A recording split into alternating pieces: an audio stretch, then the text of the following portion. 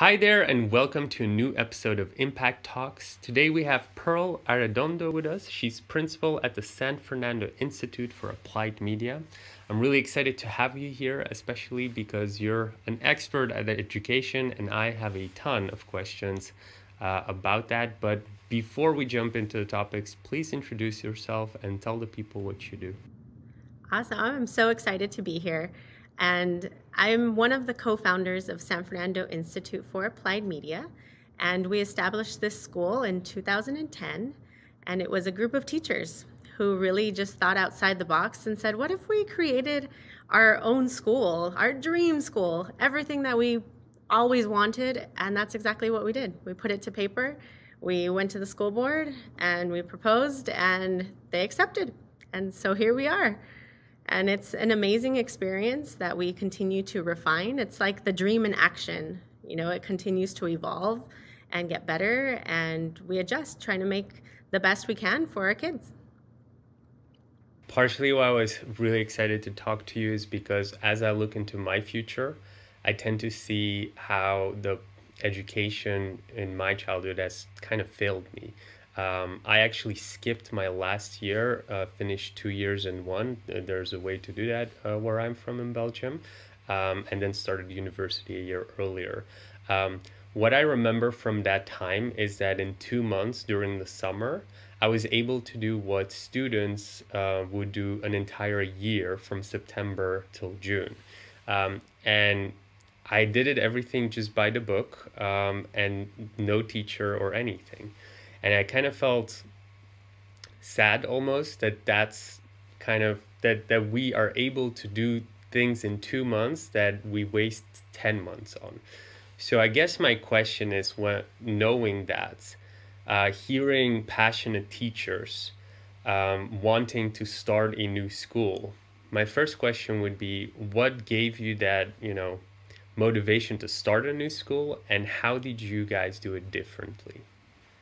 Well, I think part of the motivation was that we were working alongside people who had lost their passion, who just didn't really even want to be there anymore. And trying to hold up the weight for that just wasn't working for us.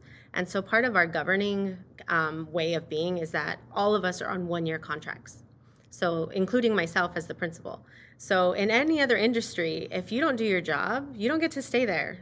And yet in education, at least here, it seems like it doesn't matter. You do get to stay, and you get to stay for a very long time, and you get to fail kids for a very long time before we can move you. And so that wasn't good enough for us. So all of us being on one-year contracts really helps maintain that everyone's on their A game all the time. And so that factor contributes to being innovative, to being able to take those calculated risks and change things. We have autonomy over our curriculum. So we don't have to do every single thing that the district is doing. We get to go outside and think outside the box. We do have, in exchange for all of that flexibility, is a lot of accountability. So we do get reviewed every single year, making sure that we're making those gains and progress. But what we like to do with our curriculum is more of a project-based approach. So we want to teach kids marketable skills, things that they can use right now. Teaching that entrepreneurship, getting the social justice in play, because their communities need that. And so how do we teach them to be advocates for what they see around them and how they can change it? So an example of that is our 7th graders do, what does social injustice look like today? And so they go out into the community, they take a walking field trip, they learn photography, so elements of photography as they take photos of things in their community. They also learn how to reach out to community-based organizations. So they learn writing skills, they learn how to write persuasive letters. They do public service announcements, so they learn videography, and they even play those on the local trolley system. And so it's teaching them the process of advocacy as well. And so those are real life skills, real world things that you're gonna need to know how to do. Another example would be our 8th grade. We do our version of Shark Tank. So they have to bring a product to market. And they have to write the entire business plan. So you're learning the math. You're learning, where's the profit margin? At what point are you able to say, okay, well, I'm gonna give away 50% of my company. Well, what does that mean?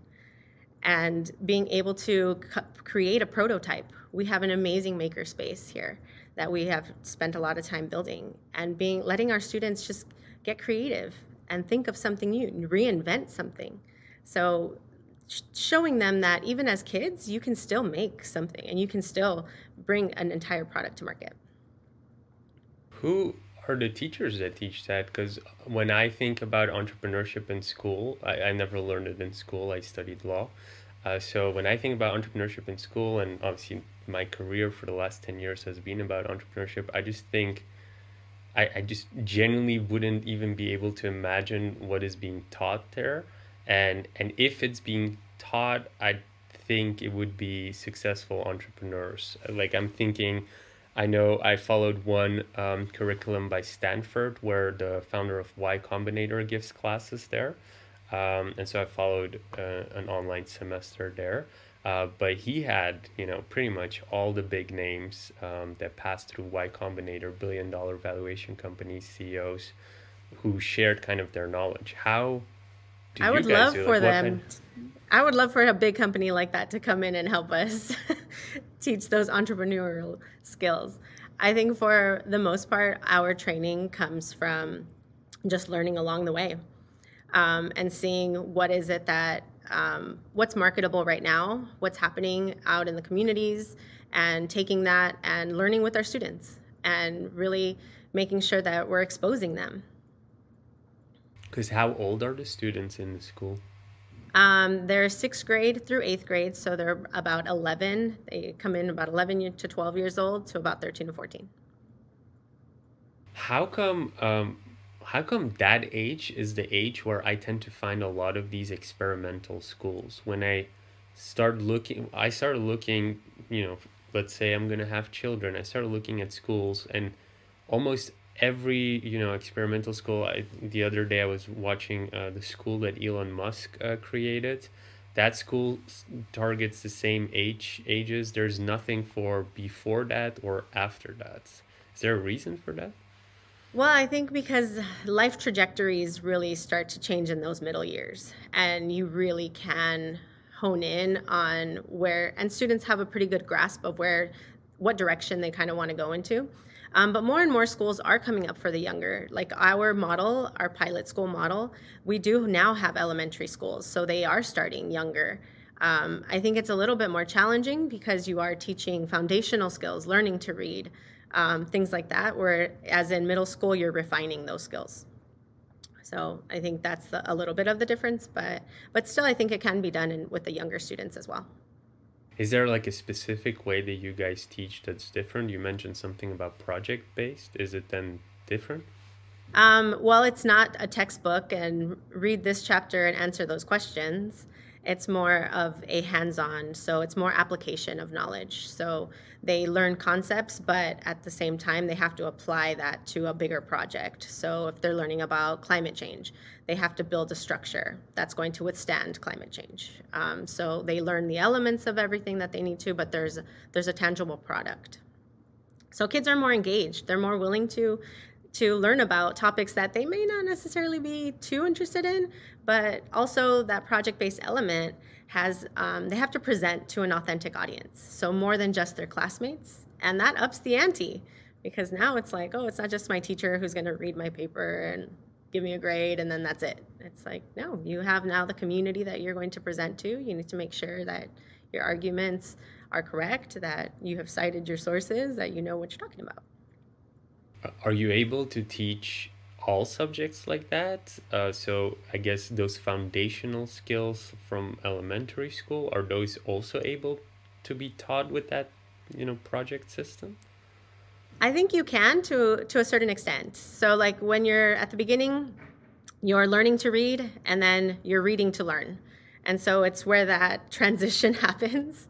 But you can definitely do a lot of projects with younger students. It's just the input has to be different. It's not going to be necessarily reading based. It might be audio. It might be listening to something and then applying that particular knowledge. Whereas in middle school, they can read a particular text or they can go that way. But yeah, you can definitely do project-based learning with younger kids.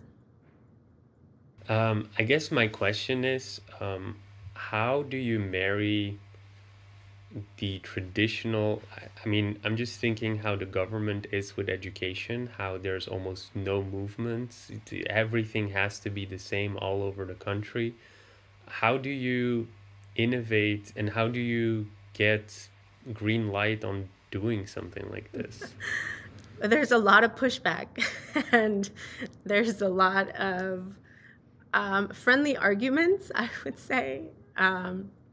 So we do a lot of proposing to our district in terms of like when we wanted to create the makerspace. And at first they were like, no, you can't use your funding that way.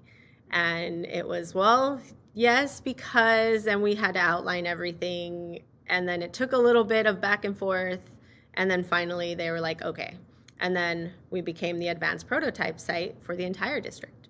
So showing that things work and being able to control your narrative really helps with being able to be innovative. And so I think now, 11 years later, we've kind of built our own street cred. So it's like, okay, they have some innovative ideas. I think we take calculated risks. So we look at our data, we look at what it is that students need, and still have those same state accountability measures. Our students still have to take the same exact tests that everyone else does. And so ensuring that we're embedding all of those same standards, but in a more application-based way. Do they score better with this type of education then, do you think? I think by the 8th grade, they do. I think our students come in fairly low. We're in a low income, poverty-ridden area. So, we are battling not just academics, but poverty and everything that comes with that. So our students come in low, and by the time they leave us 3 years later, they are at grade level. Oh, wow. So it's working. It just takes time like anything else. I want to go back to the beginning. I can imagine some people, especially in the education sector, we've had some edtech startups come through the event, probably have a ton of questions, maybe have considered starting their own schools or something like that. How does that process work? Because when I'm thinking about education, and starting anything in collaboration with schools, introducing new technology in schools, I'm just, it's like introducing something in an airplane. It's going to take 20 years before it gets there. So can you go from the beginning and tell the story of like how it all started and worked and what it took to actually even start the first year? Sure. So we were considered a failing school. So we had about 2,300 students at the time, and kids were falling through the cracks. There was no accountability. If I taught a student in 6th grade, I didn't even know where they went 7th grade. They could be clear across on the other side of the campus, and I would lose that child. So after a few years of that, we had a change in administration, and they broke up the big comprehensive into small learning academies, each with its own theme. So one was a visual performing arts, we had the science and agriculture, we had law and social justice, and then I was running the multimedia academy, which was all technology based. So we did that for about 3 years, and we saw that things were working. Scores were going up, we were getting to know students and their families and their struggles, and we were able to start aligning resources and supports, something that wasn't in place before. So after about 3 years, we were still considered a failing school. Even though our scores were going up, we were doing better. We were on the right track. So at that point, the school district came out with public school choice, and they basically put it out there that any entity could write a plan to take over a school, one of these failing schools. There were 10 schools that they identified, us being one. And so there were organizations all over the place writing plans for this particular campus. And so as teachers, we were like, well, why don't we write our own plan? If everyone else is writing it and some other company who isn't even into education could potentially take over our campus, and that impacts us and our students, we might as well write our own plan. And so that's what we did. And we wrote it around the pilot school model that is, it's based off of the Boston pilot schools. And it's kind of a misnomer because it kind of insinuates that, oh, it's a trial and it's going to go away. but it's not really that. We're here to stay. But we are considered what is called a pilot school. And with that pilot school, there's a specific structure and there's a specific autonomy that we have, and that's overstaffing. So we get to pick our own staff. We don't have to go from the district list of people. So that's important. That's a key piece because that's where you find your innovative people. You find your former engineers who are going to come in and help run a makerspace, who used to work in the industry and now they're teachers. And so you find all of those people who do videography on the side and photography, and so they bring in those skills. Or they were script writers and they bring in that for theater and our filmmaking. And so finding the right people is the key to anything. You can have the most amazing curriculum, but it's not going to happen unless you have the right people to help you deliver it. So could you elaborate a little bit deeper on this Boston pilots? Like, what can I imagine with this? Could you go a bit more in detail? How is it different than other schools, except for the people, of course? Yeah, so the pilot schools are small in nature. So they're around 400 to 500 students. And the reason for them being small is because it's more personal. You're able to really get to know students, get to know families, align resources. And then it's the governing model. It's putting the decisions at the hands of the people closest to the students. So that's the teachers, that's the administrators, parents, and even students have a voice. And so everything that we do goes through our entire governing council, which is, again, of teachers, administrators, parents, and students. And so making sure that we are always transparent with what we're doing and we're keeping all of them in mind. And everyone gets a voice. And then we have autonomy over our budget, which means that we can allocate the funds based on the needs of the school and not necessarily what the district says we need to spend money on. So, and then that ties in with our curriculum and assessments. So we don't have to follow the curriculum that the district has selected.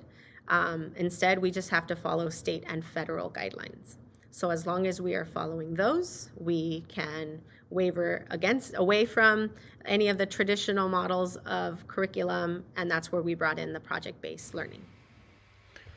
As opposed to what model was there before? The district was in charge of the budgeting and everything else, or? Right. So the district in a traditional school gives you pockets of money, and then they give you specific items that you would need to purchase. So whether that be specific professional development that teachers need to do, or it's specific curriculum that you need to implement, or it could be anything from just resources. They're moving away from that a lot more now. In the last few years, the district has really loosened up their grip on all of those decisions and have tried to give that back to schools. But when we first started, that was not really in place at all. And so why? I don't know. That seems like such a easy decision, right? Like let the schools decide what they need. But it just wasn't like that. And we had to fight to get that autonomy. And maybe it came down to, trust. Were they going to trust them to spend the money correctly, or would they spend it on frivolous things? But I think if you train your staff and they know the needs of their school, it'll happen. Because the school that you're currently in, that's a public school, right? We are a public school, yes. So when you said the bidding opened up or people needed to write plans, at one point you mentioned companies can take it. I'm from Europe, so I can't even imagine what that means. Could you elaborate? Right. Yeah. So we had community-based organizations, nonprofit organizations that were trying to take over the school or write a plan to potentially take over the school. And they didn't necessarily have a stake in public education. They maybe ran like an after school program of some sort. Maybe they had like a tutoring company. Some companies were just not even education based and were still, I guess, trying to get their foot into the door. And so it was looking at, well, if all of these different types of organizations and groups of people can write a plan, then why not us? And we were the closest ones to them. So, but these companies, they're all non-profit, or were there also for-profit companies? Some were for-profit companies, but most of them who actually finished, because they had to like propose, okay, we were a letter of intent, and there were maybe 30 different people with a letter of intent, but then the ones who finally did submit an actual plan, it was narrowed down to probably like 10.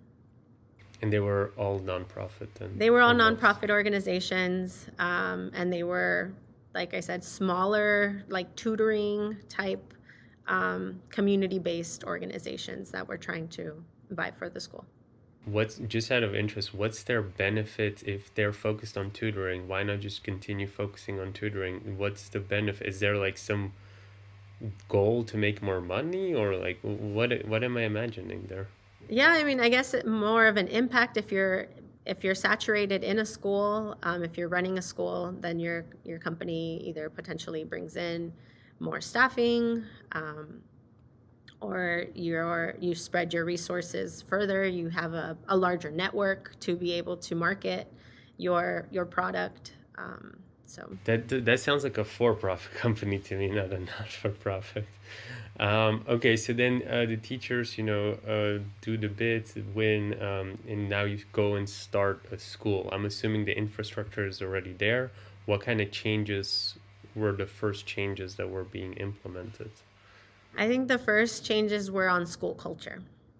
We really focused on growth mindset with our students and really getting our students to build those relationships with our staff and with each other. Because when students don't feel comfortable in a school, they don't learn. And especially with so much happening in the community, they come to school already with so much baggage. And it's helping them kind of cope with what's happening in their outside life and knowing that they're safe when they come here. So how do you establish relationships? Could you go in more detail for people who don't know? Sure. So we do a lot of team building activities, fun challenges. So for example, we just finished our summer bridge, which was to reacclimate students to come back in person since we've been distance learning for so long. We had 2 grade levels who basically had never been on campus. And then the 8th graders had only been here for about 6 months before we shut down. So they were fairly new too. So we did it for all 3 grade levels. One of the activities we did was pass the pig. And it's a low stakes, getting everybody in, and you wear a trash bag with as a poncho, and we put soap and water on a watermelon, and they have to pass it around. And it's kind of like hot potato, right? But this hot potato game, what it does is it creates a space for students who may be shy, who don't want to necessarily talk to other people, who don't know anyone. It gives them an in so that they are able to still laugh and play and talk and meet someone new without having to necessarily worry about, oh, is that person going to like me, or is that person? And they can still participate. So, so team buildings seems almost similar to corporate team buildings then. So I can imagine those things. My question there is because I was also quite poor growing up. And one of the concerns was always when there were these activities outside of school hours that, you have to pay for that. So are these like free team buildings that you do? And is it during school hours or after school hours? Or how does that work? And maybe another thing that I would add to that, again, having been in a poor household, when I would come back, I would usually help with, the work, the business that my parents were doing, stuff like that. So do you guys have same concerns with, being in a poor community, do students have to maybe help their parents? So is it during school hours that you do these things, outside school hours? Are these paid activities, not paid activities? How do you manage all that? It's both. So we make sure that we do things during school hours, and then we even have a morning program that starts at 6:30 in the morning, so before school, for students who need to get dropped off early if parents need to leave to go to work. So they're on campus as of 6:30 in the morning, and they do enrichment activities, more like literacy, math, but nothing heavy because it is kind of it's early in the morning, but it still gets them involved in school, and it gives them a productive space to be in. And then we run school hours, and then we have after school. And everything that we do is free to our students. So they do not have to pay for anything. We have community partners by the name of Educare that helps us with funding for the various activities that we do. And then we also get grants for whether it's field trips or school supplies. So during the pandemic, we knew that a lot of our families were hit even harder financially. So we were able to purchase like backpacks with full of all school supplies that they were able to then pick up from school and take home. And that included our class for the makerspace, because they make various things. They don't just have supplies, duct tape at home that they can use. So we purchased all of those pipe cleaners, all the things that they're going to potentially need to create these projects for makerspace class now that it was distant. So we supply our students with everything. And yeah, during the distance learning, we did see so many of our kids babysitting the younger ones. We saw so many of them having to help the little ones get on school, so then their school was falling behind. So teachers were meeting with students in the evenings, teachers were meeting with students on the weekends, trying to catch them up, trying to make sure that they still were able to keep up with the curriculum.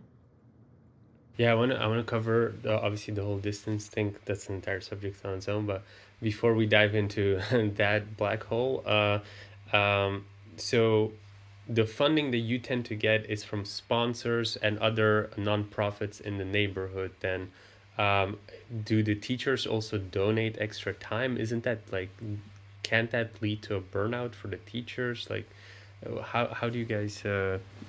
So teachers they do share an extra commitment to where they are committed to doing additional activities for students. So it could be in the evenings, they could run clubs, it's running like school dances or putting on STEAM festivals, things like that for the students. So yes, they have to do at least 2 events per year.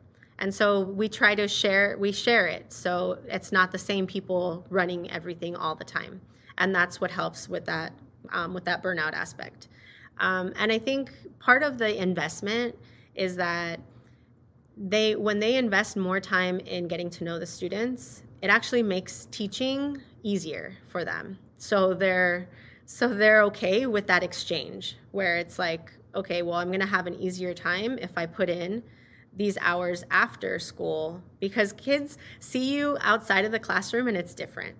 It's not the same when you're trying to teach them math versus, you're teaching them how to build a rocket, or you're trying to teach them robotics and it's after school.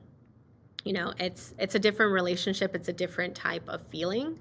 And then that follows through into the classroom. So now when they are trying to teach them math, it's a lot easier to do because that student knows that you're invested in them and they put in a lot more effort. But teachers do, with funding available, especially right now after the pandemic, there's a lot of funding available suddenly. So teachers do get compensated for the additional time that they put in as much as possible. Sometimes it's not possible and it's just kind of the nature of the job. But I think everyone does it knowing that the outcome is far better. So this funding, it's like sponsors. Who finds those? Is it the principal who goes out? I'm just imagining in a corporate environment, you have a business developer. I can't imagine that in a school. So how does that work with the Yeah, sponsors? so we do get state and federal funding. So that's the first line of that'll fund the majority of our school projects, resources, supplies, salaries, all of that. That comes all from state and federal funding, and that's based on your enrollment. And your students basically are generating the funding. So then you get also specialized funding for, say, like English language learners. We get another pocket for our foster kids, for our low-income poverty at-risk students. So we get different pockets of funding. So the majority does come already from the beginning. And then when we want to do something really special, something way outside of what our funding might allow, then yeah, we do look for outside sources. We do contact companies and organizations that maybe will donate video cameras, that will donate film equipment, things like that. Since they're constantly replacing and upgrading, we don't mind taking some of their older models of equipment. And so, yeah, as an institution, we have different teachers that find different grants available. I've written quite a few grants for the school.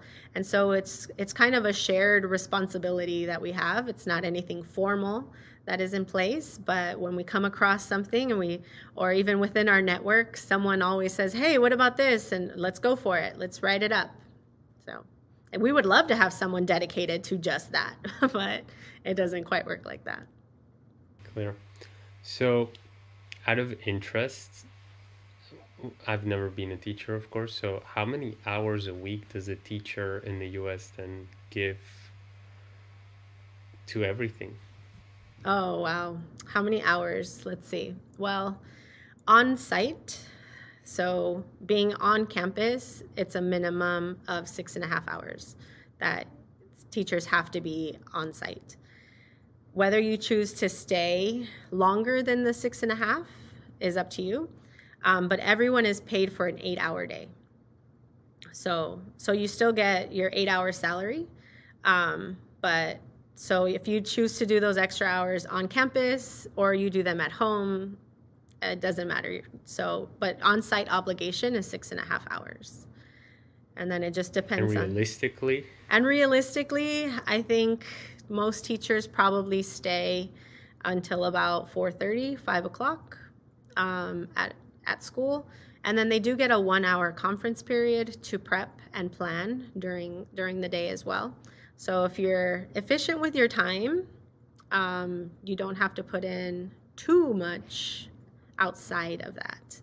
You still do. I mean, it just happens. Just especially the more innovative you are and the more creative you are, you want to put together. It takes time to teachers put together quick times to demonstrate a particular thing, whatever experiment they're going to do. All that stuff takes time. And so we try to be realistic with our staff, and it's kind of like a relay race because you pass the baton. There's going to be some days or some weeks where you just can't, and you're kind of low on energy, and you got to pass that baton. You got to let somebody else kind of carry it that week, and you recharge, and you're like, okay, I'm good for the next round. And yeah, we're like a family, so we really support each other, and we really try to maintain that high energy. So we do a lot of the team building, even with our staff, because that's what keeps us invested as a whole. It sounds to me almost like if you do these team buildings with the staff, with the students and everything, I mean, those sound like 60-hour weeks to me. Am I way off or? Yeah, no, I don't. I think some weeks might be heavier if we have like an event in the evening, for sure. For sure, it's going to be a much heavier because you're staying here till almost 7:30 at night. But a traditional week won't be 60 hours. It's not consistently 60 hours, but for sure there's going to be some. So then 40 hours with the 6.5 on site, and then people just, yeah, clear. Okay, makes sense. I had a question around like the harder topics. Like, how do you teach languages? Actually, this was an audience question from one of my team. um, how do you teach languages and things like math uh, through this, innovative way? I just can never imagine how you teach that. Yeah. So we don't teach a separate language other than English. But some of our students come in only speaking Spanish, and so teaching them English. So one way that we do incorporate some of this project-based learning approaches with language is narrating films or writing animations. So they're still doing that digital storytelling. They're practicing the language, they're using the language, and it's in a more authentic way. But we don't teach like anything other than English. Well, what about, do you teach things like math and So we teach math. So for example, like our Shark Tank, teaching the profit margins in math for their product when they have to do the cost benefit analysis. So teaching them all of the skill sets that get involved in that. Or if they're doing, say, a ratios project and they're going to have to do a prototype site, well, what's the ratio that you're doing this particular plan on? And how does that translate? So yeah, so you're still teaching math concepts, you're still teaching measurements, you're still teaching all of those pieces, but it's more of an applied approach. so because around that age, that's when you start learning those like more advanced math concepts like sinus, cosinus, that kind of stuff, Well, no? not quite. It's eighth grade a little bit, but it's still more like percentages and fractions and things like that. Oh, okay. So then you can actually do this Shark Tank thing. Oh, that's so smart. How would you do it though for when you get into this advanced type of math, science things? Well, then you get into more advanced projects. You're starting to build bridges. Maybe you're starting to build with the various angles. You're starting so there's a lot of different ways of incorporating higher levels of math with the engineering cycle, especially. And so we try to we carve the path for that work to be done at the high school level. We have the local high schools there are pilot schools as well, so our students feed into those, and they are science based as well. Some are social justice based, and then the visual performing arts. And so since we are a STEAM school, so science, technology, engineering, art, and math, we naturally funnel into those. That's so smart, actually. I didn't even think about that. So quickly on the languages thing, because I'm very interested in that. One of the things that happens a lot in the company is we have people from all over the world in my team, and they go through these intense language courses. You get students that only speak Spanish, have to, learn English really fast. What have you found over a span of 1, 2 weeks, maybe even 1 month, the type of projects that tend to work really well for language learning? I think when you do a dual language approach, and so you're showing like, okay, what does it look like in your language? What does it look like in this language? And you're constantly doing kind of like that comparison. It's easier for them to grasp. And being immersed in it, if you're forced to use the language constantly, you're going to pick it up much quicker. And so giving them phrases already, preset phrases. This is what it means side by side with their language. And having those conversations with them. What are some of the phrases you think you need right now? And being able to provide that. And so, but if you use it in a project based, so what type of projects are they running? You said something about script writing, narration. How does Yeah, that so work? they start with they'll take like say simple picture books that would be maybe geared more towards elementary school, and then they turn that into kind of like a narrated video that they would then read aloud. We even have a partnership with the elementary schools where our students go and read to the younger kids, and so helping them grow their confidence in that. So even if they pick one book, it's like, okay, this is the one book you're going to read when you go to that kindergarten class with those 5-year-olds and 6-year-olds. And so it builds their confidence, even if it's just the one that they can read.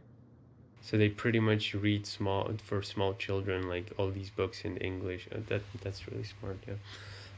I wanted to discuss obviously what has happened in the last 2 years, which was crazy. How the school they obviously you're part of is, like you said, 11 years or something you've been running it. So now that everything went online, how did it go? How could you kind of go from the beginning? Like, what was it like? How did you adopt? Yeah, what did the teachers do? Yeah, so it was in March, and we had about a week where we were starting to hear, well, maybe we're going to close. And it was like, okay, we're potentially going to close. And they were like, okay, you need to start giving out devices to every single student. And maybe we're going to close for 2 weeks, 3 weeks, something like that. So have a couple weeks of lessons. We use a learning management system called Schoology. So it was like, okay, make sure everything's on Schoology, and What does this learning management system do? How does it look like? So the learning management system is basically a portal where students log in and they're able to see their classes separately. And so within that class, the teacher can post folders with assignments, they can post videos, they can post, and then students can also, there's a way to like blog on there, there's a way to record video and upload it into the system. So it's all in one spot as opposed to getting emailed, various digital projects. Everything, it's a hub for everything. So we had already been using that learning management system with our students. So they were well aware of how to log in, how to access, how to navigate it, and our teachers as well. So we had 2 days to give out devices to all of our students, so Chromebooks, and so we deployed Chromebooks to everyone, and then by Friday, March 13th, we shut down. What we thought was going to be maybe 3 weeks. So initially there was no, it was like you were only checking in with students via Schoology. Zoom wasn't a thing yet. Oh, it was fully shut down. It was not online classes or something. No, when we first shut down, no. It was like, okay, we're going to come back in about 3 weeks. So have assignments that students need to do. But we were not Zooming. And you could check in with them. So via that platform, there's a way to meet. So teachers were still opening up sessions, trying to see who would engage. But there was no requirement to engage with students. There was no requirement to hold a live session until probably about a month after that. And they realized, okay, I don't think we are going back. We need to start putting in a requirement to meet with students. How many people were showing up? How many children were showing up during the non-required classes? During the non-required, we were having teachers check in with at least one group of their kids. So that's the advisory class. So they have about 20 students in there. And so as opposed to let me check in one given day, a secondary teacher has about 150 students or 130. And they're separated by class periods. But their advisory class, they keep those kids from when they're 6th grade all the way through 8th grade. So they build that relationship with them. And that's the social-emotional class. That's where they do the college and career building. And it's like a 30-minute class period. It's not a full length. And how many people? So there's about 20 students in that. So anywhere from 17 to 20 students. So we asked them to check in with those students. That way, everyone across the board was at least checking in with 20 of their students. It may not be your subject area, it may not be your grade level, but it was your group. So from those 20, teachers at the beginning were saying maybe 10 were showing up, sometimes only 5. It was tough at the very beginning. And then slowly the Zoom element came in, and teachers started Zooming with their students, but it wasn't consistently. It was like twice a week they would do check-ins. almost like office hours. And again, we were not getting the engagement that we needed. And then once that school year ended, so June comes around and it ends, we're still shut down. The beginning of the school year is looming, and it's like, well, it doesn't look like we're going back in person. Then they came up with a full requirement of Zooming each class period. And so that provided a lot more structure, and it was a lot easier across the board for everyone because it was a consistent schedule. And so what we ended up doing is we went on like a block schedule, odd periods one day, even periods the next. So you're only seeing three classes a day, because it's a lot. It's a different experience when you're Zooming versus when you're live and in person.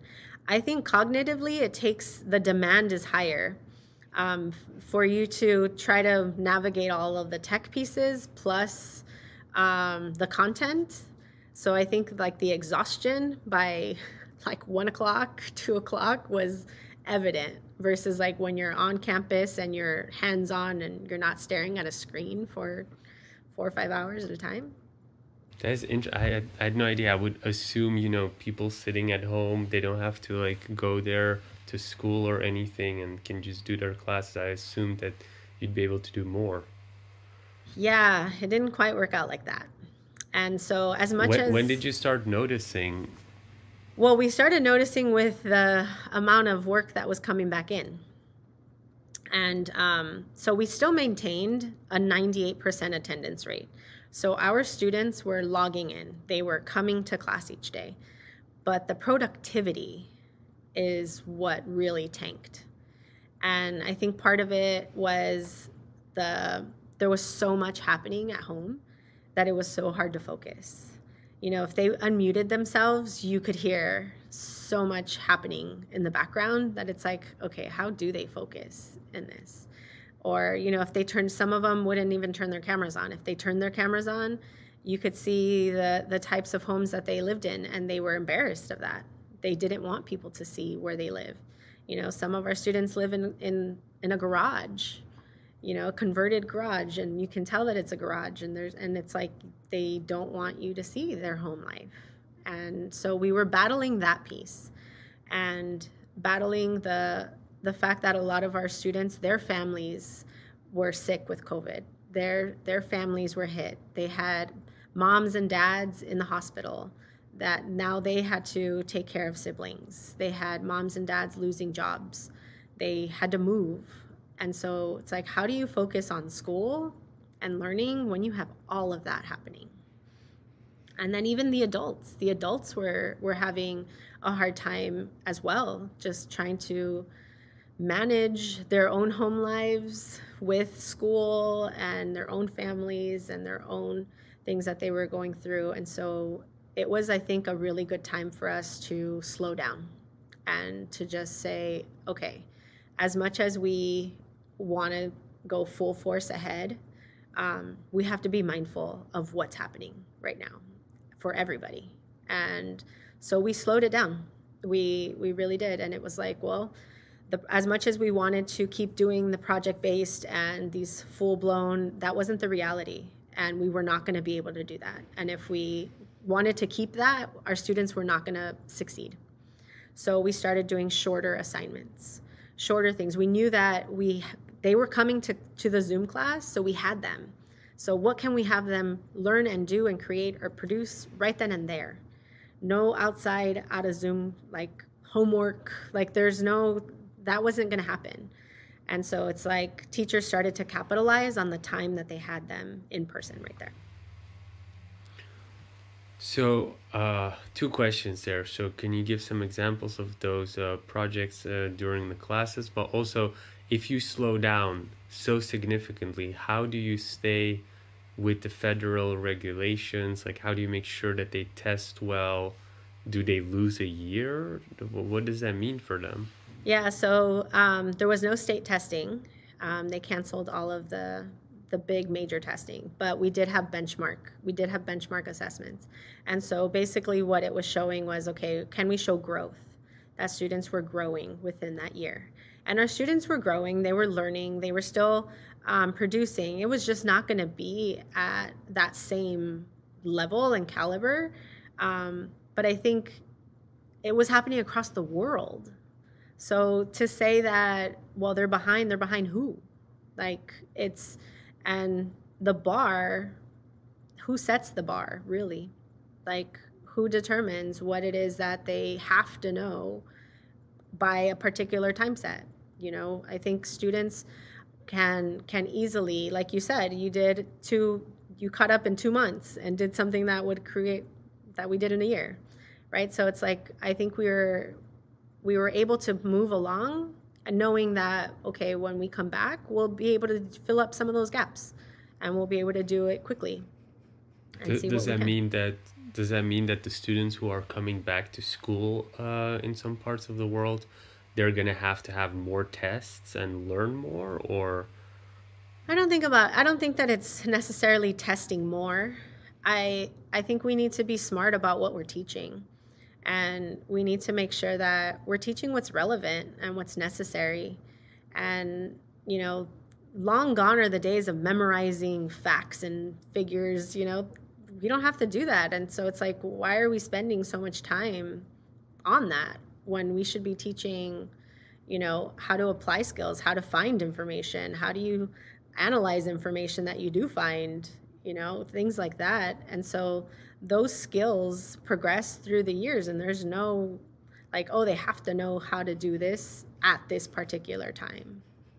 so how do they do state testing if they don't memorize things like history or something? I don't Well, know. now the state testing is starting to change, where now it's more like they'll show them a video, they'll show them a speech. Now they have to analyze those pieces, and so I think even state testing has changed, where they know it's not just a bunch of memorization, and you know it's more the analysis and the why behind something. They have to now write an argument for something. So those pieces of writing that we do, it translates into that state testing. So I think we've come a long way in education from what it used to be of just filling in bubbles of A, B, and C to where it's actually students authentically writing.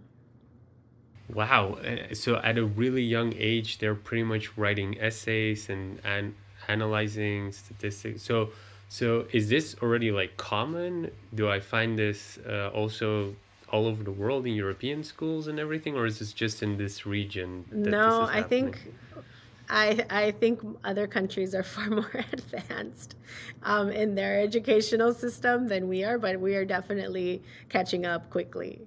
I think we've come a long way from when we first started SFiAM, our school, to where we are now. I think more schools are following suit in that approach. And so it's refreshing to see so many more schools changing up the way that they teach, changing up the way that they approach curriculum and even assessments, and ensuring that students are getting the skills that they need, but in a meaningful way. So it sounds to me like governments have finally recognized that Google exists, and so now they're teaching pretty much analytical skills more than they are facts and memorization Exactly. stuff.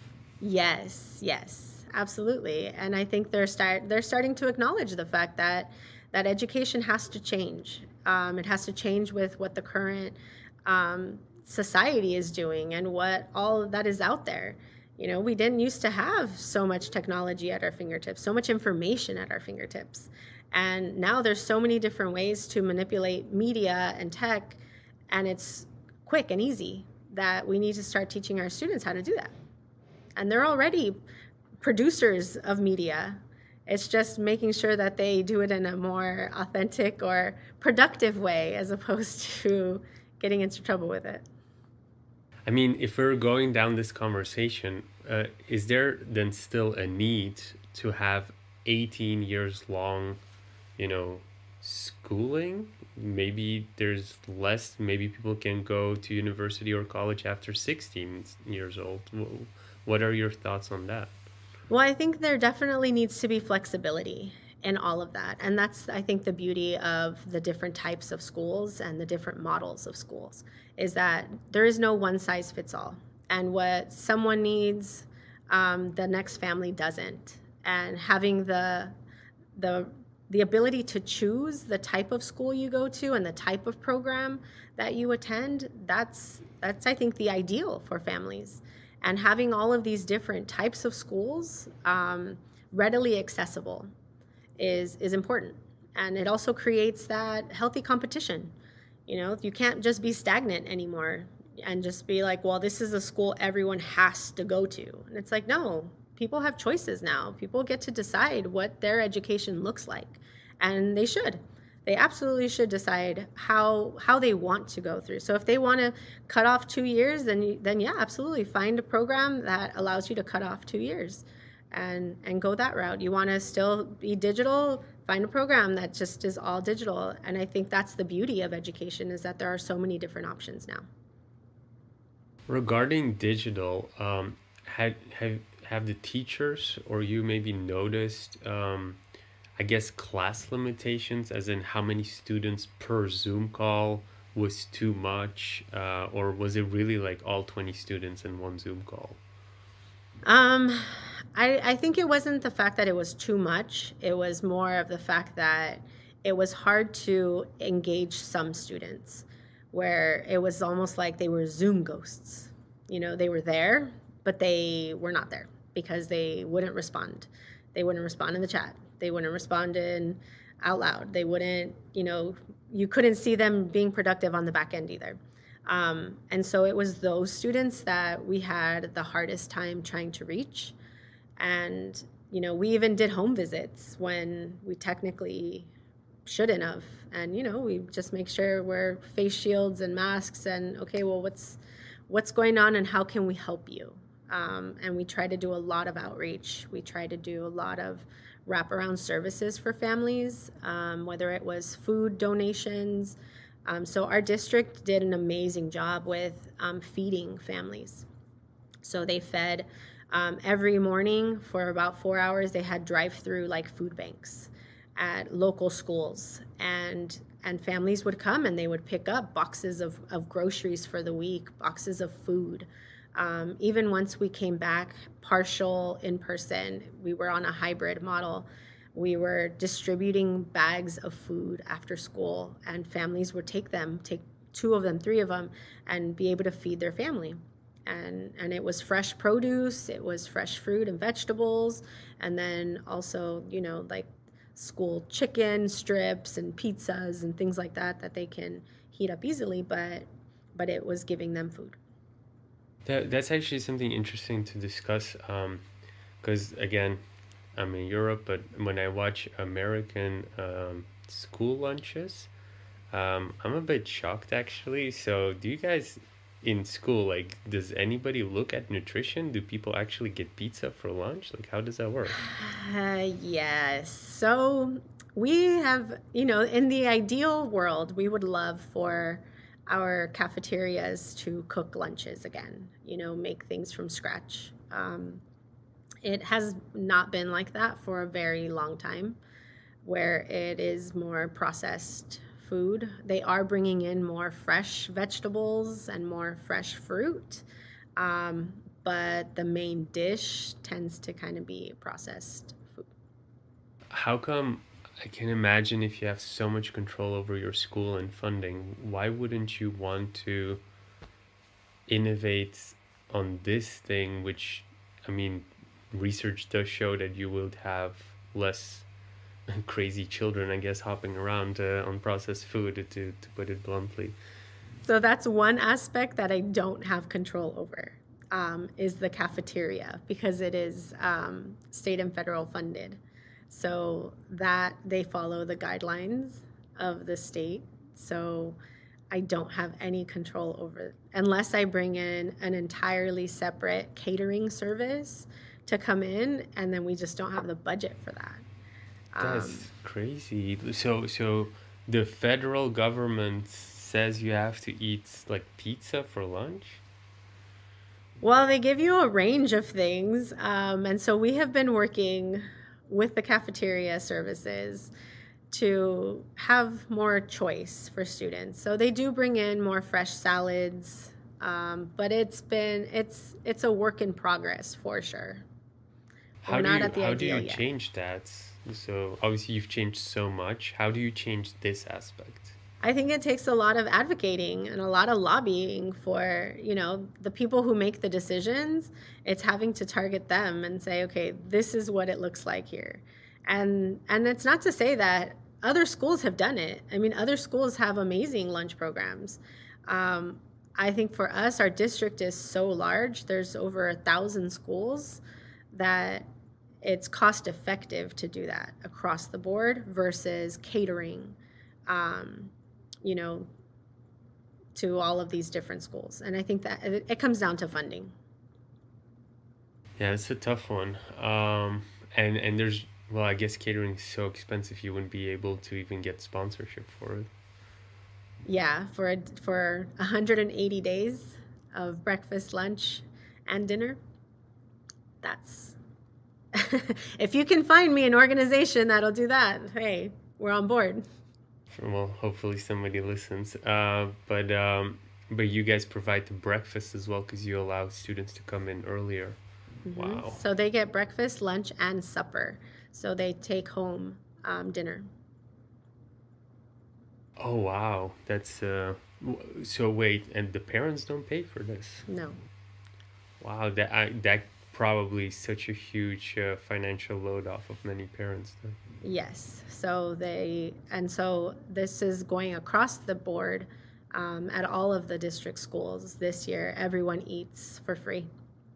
So Is it specifically for this year, or have you been doing this for the last decade? we have been doing this. Our school qualifies for free lunch because of the poverty level, and most of the schools in the area do as well.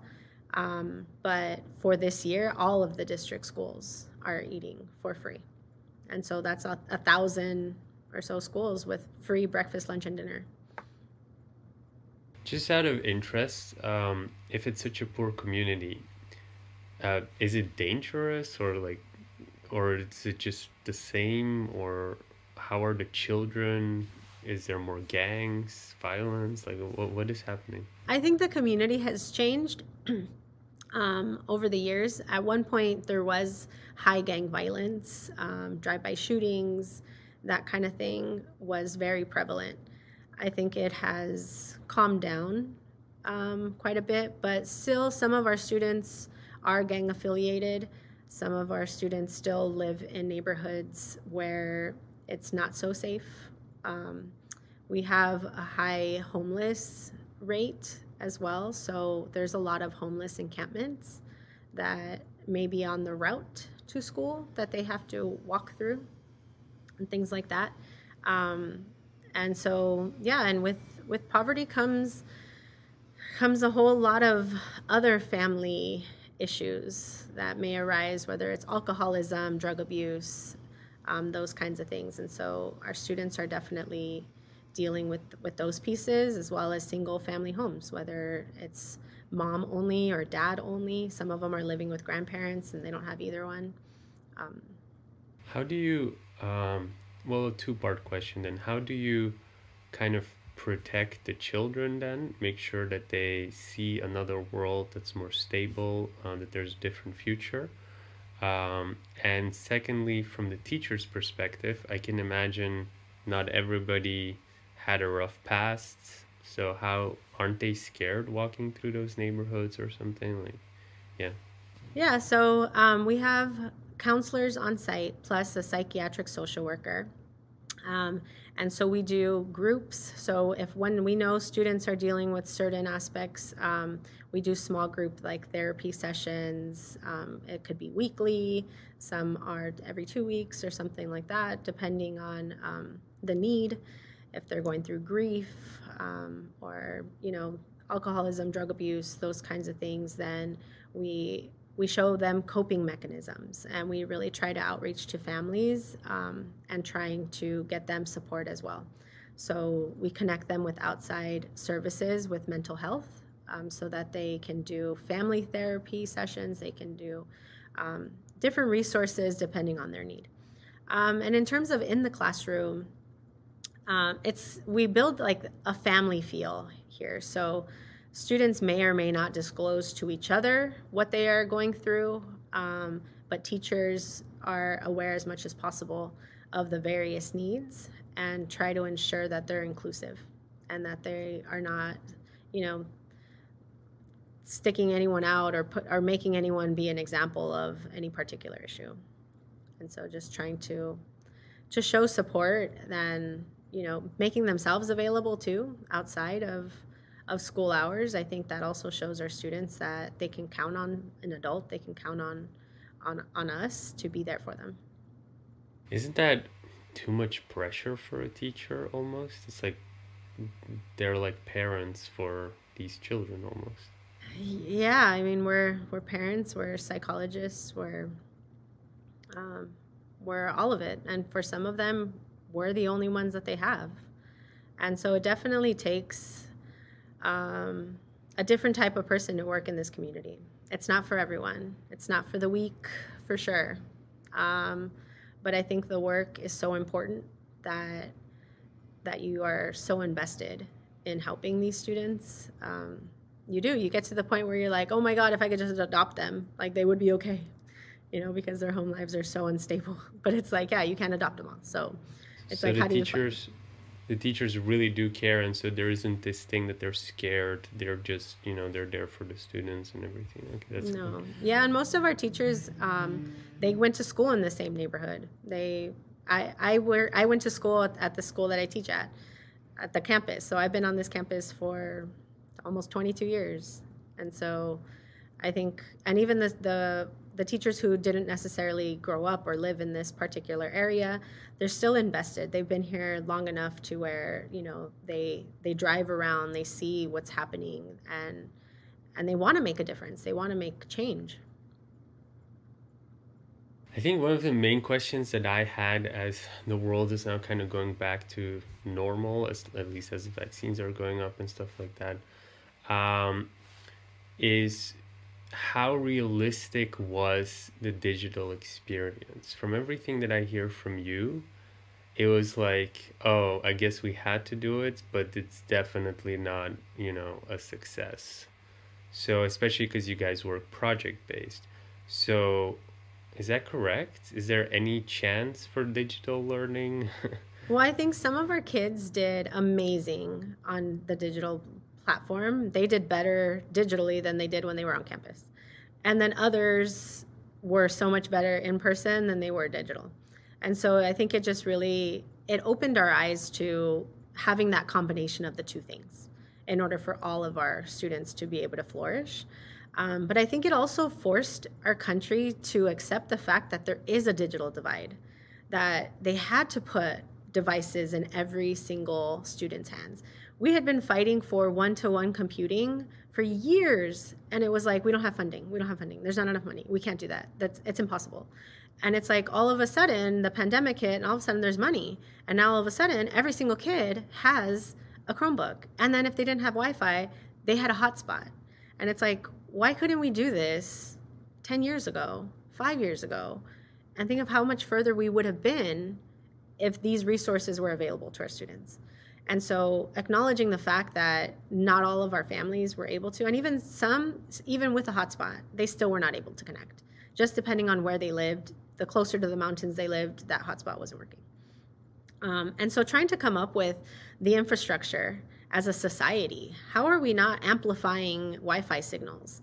Like, why can't our school, each one of our district schools, be a hub and amplify your Wi-Fi so that it goes all to the neighboring houses? So then that takes care of, if each school became a hub, then wouldn't we all have Wi-Fi? Because there's over 1,000 schools in our district.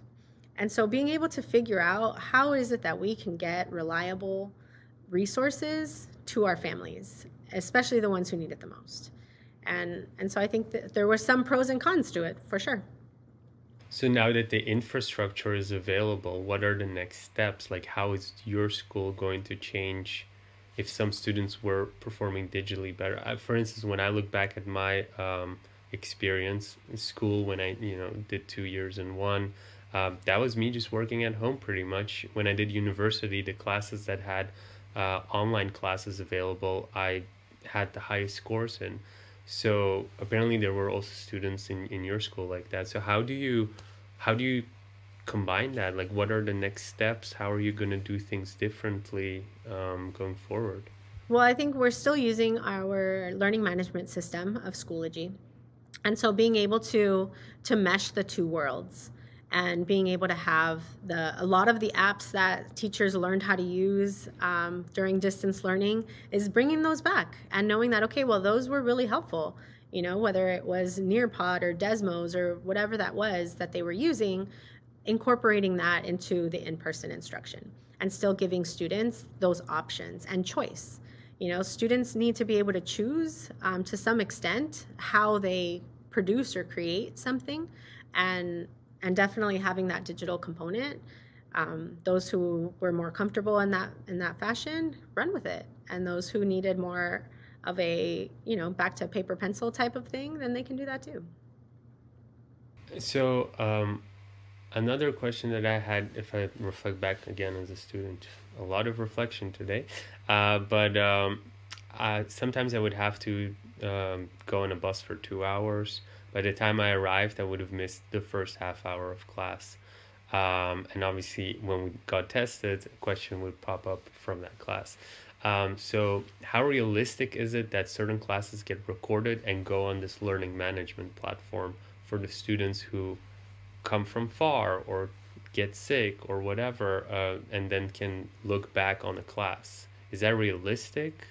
I think it's challenging to be able to do that with every single thing. But I think it's also, teachers don't lecture anymore, where they're just like standing up there and talking to students. Like it doesn't work like that. They're more like facilitators of information. So it'll be more like, okay, well, watch this video clip, read this excerpt, and then now we're going to apply that to this particular. So, you can have all of those resources still on the learning management system, and it's about putting them in steps. And it's like, okay, if you do this one first, then you do this one, and then they facilitate an activity that incorporates the learning or the content. That is so interesting. It just shows how I guess old I am or something. I keep reverting back to how I was taught, and in the meantime, obviously, like everything has changed. Yeah, interesting. You guys are now going back to normal learning. That's what you said at the beginning, right? How does that work now? Oh, obviously September is coming on. So, Well, we start next Monday. oh, you start in August, right? So what's the process like? So families still have an option to do distance learning. It's just not, it's going to be almost like a separate school.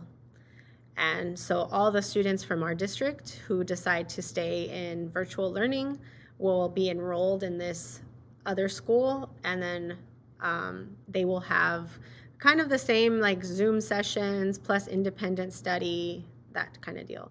Then the rest who want to come back in person, come back in person. And we have, safety protocols, social distancing, hand sanitizer everywhere. Classrooms are set up a little bit different to Do the allow for children space. have to be vaccinated to come back?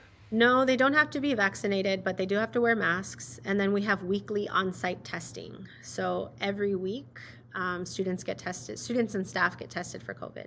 So for us, for my school, it's every Wednesday. So we have a mobile testing team that comes out, and we basically, class by class, we take students down to the gym and they line up and they all get tested every Wednesday. It's not a very nice test. I had it a couple Right. of times. And, and the first time that we did it, I was like, wow, this is what school is like. Like, it's just weird to see the tents and, the nurses all gloved and masked and everything. And you're like, I don't think I ever really pictured school being like this. But I think it's part of what helps to keep the school site safe. That the students and staff that are on campus are negative, and it gives a little bit more peace of mind. And there is no plans to make it mandatory to get vaccinated, like all the other vaccines that children need to get? Not yet. I mean, I think they're highly encouraging everyone to be vaccinated, but it's definitely still a personal choice to be vaccinated. Because I can imagine if they come from those poor families and then, one of them gets COVID and then the whole week no income is just gonna be horrible for.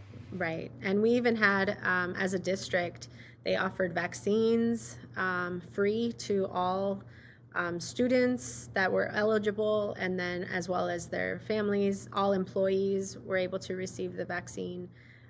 So I think as a district, we've been making everything available as much as possible to those who want it and putting out as many resources. And so I think our district has really done a great job with that. Yeah, well, can do more than that, I guess. So now the students are coming next week already. That's crazy. And you mentioned a lot of them have never kind of been in that school except for the whole Zoom experience. Um, what are you going to do different in that first week? Is there going to be more therapy? Like, what does an innovative school like yours do? Yeah, so we're kind of starting almost like summer camp, where they come in, they're going to be in groups or like a team, and it's going to be more of those team building activities, school campus tour, making sure they know where everything is. It's like if they were brand new students. And so getting reacclimated. And so even the teachers are coming in this week, they're coming in early to plan a lot of those activities. What does it look like, for a sixth grader coming in for the first time, or a seventh grader? And really working as a team to build some of those systems in place, so that, yeah, we're not going to hit the ground running with content, for sure. We're not going to hit the ground with tests, like that's not that's not our first priority. Our first priority is to reacclimate our students back into, some of them, you have varying degrees of quarantine. Some of our students have not been around anyone at all. Others have been kind of out in the community, and so it's just kind of being sensitive to all the different comfort levels. Aren't you a little bit sad you'll be missing out on all the students that go to this other virtual school? And also, aren't you scared that there are going to be these Zoom ghosts that don't actually participate? I do. I worry about all of them. Even my own, who's going to return to school, who's in elementary. And it's like, you have, I think it's good that we offer all of the different options. And each family gets to decide what works best for their children, and what works best for their families, and what their comfort level is with the various options. I think for me as a parent, I am okay sending my child back to school because I'm a principal too, so I know what the principal is doing at that school, and I have confidence that she's going to be safe. And especially since there's weekly testing, it's that, like I said, that layer of, okay, everyone on site is negative, is testing negative, and there's a process for contact tracing that we've been really good at. The hybrid, when we came back partial, we didn't run into any major issues, and so I think that we're going to be in a good place. And at some point, we have to start trying to open schools. We need to start trying to do something. I mean, how long do you stay closed? Till everything's gone, or? No, I mean, at this point, everybody who wanted a vaccine could have gotten a vaccine. So, personal choices have been made. I think at this point, I guess you can just start opening up. No need to hurt like the economy and people more. And if obviously like people still want the vaccine, they can get it. So I guess I have a more general question, getting away from the whole vaccine. I know that in the US it's more politicized than it's in Europe. Um, but if you're looking in general of the last, I mean, it's almost 2 years for these students, does that affect their social uh, like dynamic? Are they like, how do you compensate for, have they lost friends? Are they still interacting? Do they still have friends?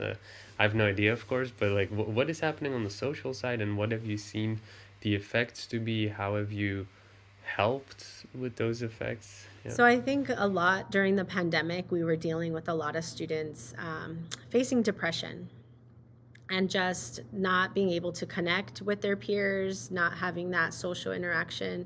It's important to them. It's important to their development. And I think as people in general, some of the adults were having a hard time grasping that, it felt like your legs got cut off. You couldn't do anything. And so really teaching them kind of coping strategies, like what can you do? How can you engage with your friends in a safer way? And so some teachers were holding like Zoom lunch sessions, and the kids would just come in for lunch, and it's like, oh, just grab your lunch, whatever you're gonna have, and we're just gonna eat and chat. You can either turn your camera on or not, or it doesn't matter. Like, very low stakes. They would play games. They would have game nights on Fridays. And so we started like trying to, how can we create a social atmosphere in the Zoom world?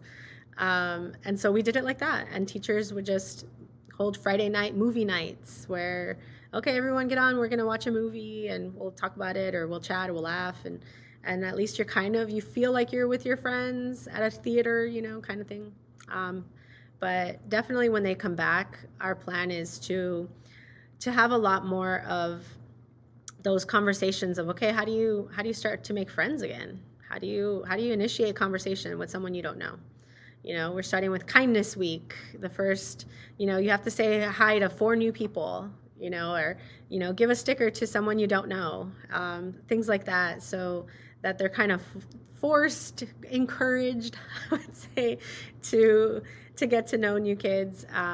We're doing these grams the first week of school as well, kindness grams, where they send one to a friend and they just have positive affirmations on them. Welcome back, you're amazing, don't be afraid to be you, things like that. And so we're going to make sure that every student gets one delivered to their class by Friday. And then, of course, the ones who give them to each other. And so, but at least everyone will have one. And we're having our leadership students handwrite the messages. So they're almost like adopting one advisory class. So every student's going to get a handwritten one from a student. And so kind of those kind of activities to reopen the door. Wow. We're slowly nearing the end, so I just kind of want to ask more general questions about the future then. You, handled it really well from what I hear. Just in the fact that as teachers, you guys, won over the school. I think that's kind of noble almost what you did. How do you see the future happening now? For the whole world, what would you, if budget was not a restraint, how would the ideal school kind of look like, and how would all students in the world be educated? Yeah. Well, I think for sure resources shouldn't be a hindrance. Computers and Wi-Fi should be a non-negotiable, because that's something that gives you access to everything. And, Wi-Fi we take for granted until it's down, and then you realize that your entire life just shut down because there's no Wi-Fi, right? Or if you didn't have your cell service, like what happens to you at that point? And so if you think about it, you have entire populations that live like that, with zero cell service, with zero smartphones, there's nothing. So they're at such a disadvantage. And so I think that really just needs to be across the board, like the non-negotiable. And from there, I think the decision making needs to be in the hands of the people closest to students, because each population demographic, different types of schools have different needs. And for me to decide what another school needs is going to be completely different from what my students need. And that's not fair to say that you have to do this just because it's working for me. It may not work somewhere else. And it's important to give schools flexibility to make those decisions. and use their funds and use their resources the way they need to help their students. And I think you can trust the educators. They went to school, they're trained, let them use their expertise. And I think too many times we overlook the fact that teachers know what they're doing. They are the experts in the classroom, and we need to give them the freedom to work their magic, because they can be amazing. I really like that. I wish we could close on that one, but I actually just had a question pop up in my mind about just again my friends when I was growing up. Have you had students that skip years, or that the teacher recommends to go a year higher or 2 years higher? How does that process work? I've never been able to find how that process works on Google. I don't understand what triggers the teacher to do that for some students and not for others. I'll actually give you an example. I know that my sister was considered by the teacher to go 1 year higher, but then the principal said no. So just out of interest, because I finally have a principal here on the podcast, what does that process work like? Why can a principal say no when a teacher says, like, how does that work? So it's not necessarily a common practice. And I think part of it is because of the social emotional aspect. So if you put a 12-year-old in classes with 15-year-olds, then the dynamic changes. And it's not necessarily conducive for a 12-year-old to be around nothing but 15-year-olds. So I think that's what is the hesitation with skipping students. But what they do have are accelerated classes. So students who are showing, tremendous just growth and insight, then they put them in more accelerated classes that go deeper, faster, and further into curriculum. So there's a lot of advanced placement options. And so that seems to be more of the route that schools take versus skipping them entire grade levels because of the social interactions.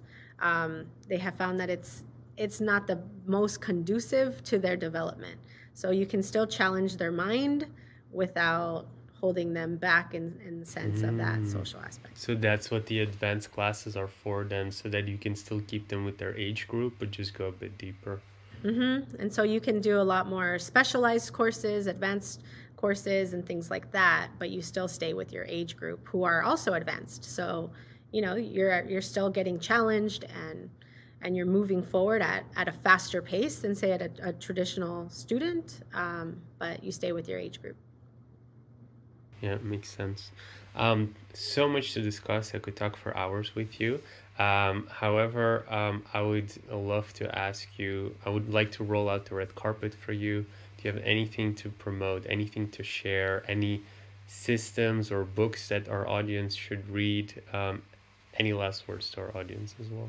No, I think we're always looking for donations and funding and new programs that are coming out. We like to be at the cutting edge of technology and of things that are happening out there. And so if any startup companies have a new curriculum that they might be wanting to execute and they need someone to pilot, we're always interested in finding different ways that our students can learn, especially innovative new things. So look us up. That's a really good closing. We have a lot of startups who follow us. So and thank you so much for being on the podcast. And looking forward to maybe having you in the future on again. Yes, thank you so much. It was great. If you liked this episode, you can check out our most recent one here. And if you haven't already, make sure you click here to subscribe and see the next one. But if you're interested in more tips and tricks, then make sure to join our Facebook group, where you can find thousands of like-minded people and you get direct access and support to any business question from the entire startup funding